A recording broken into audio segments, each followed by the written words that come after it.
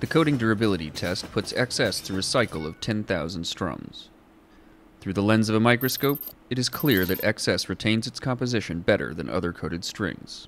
Testing complete. All right, Chris, we breezed through the guitars, your pedal board, and your amp, but I see a green device over there on your left shoulder. What's going on there so people aren't speculating? What I'm doing is we have two Kempers, and one Kemper is for the bass rig, and it's ran to a cab. That's the powered Kemper. Okay. And then the stage, I think that's what it's called, right? The Kemper stage. Yeah. So that's actually my bass players. But that's what I'm using, and I use that for a front of house signal.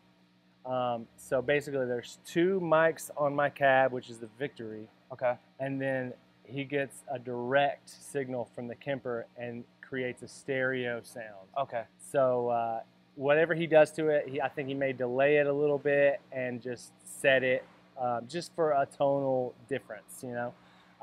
That way I only have to worry about my one rig on stage. Yeah, I mean, Kempers are great, you know. Yeah. I will say there's nothing like having a real amp really loud right behind you. Yeah, I can speak to that. Yeah, especially in smaller clubs, you know. Yeah. I noticed because a lot of bands just won't have cabs at all, and man, it feels like such a letdown for all the people in the front row, you know.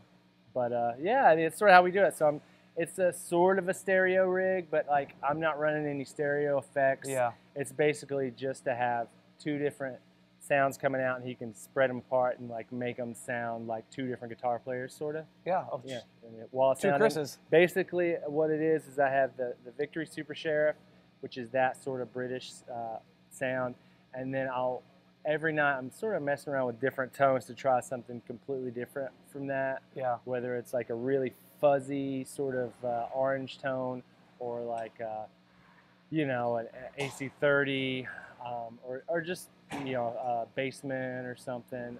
I've got some of my amps that I've modeled on there, like my 74 Bassman 410. That sounds really cool, and it's so different from the Victory. So thinking about it more as not doubling, but more as complementing the sound rather than, because sometimes you just put more and more. It's like two different sounds, but the same. Right, and like I used to do it to where I would have two amps, and I would have a 20 millisecond delay to set them apart from each other.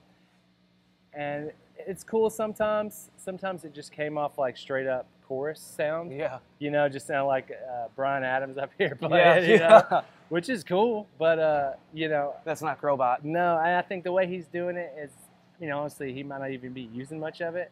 But for our ears as well, the way I have my ears is I have one left of the Victory, right of the other microphone of the Victory, and then right down the middle I have the Kemper really low, so it just sounds huge in my ears. Awesome.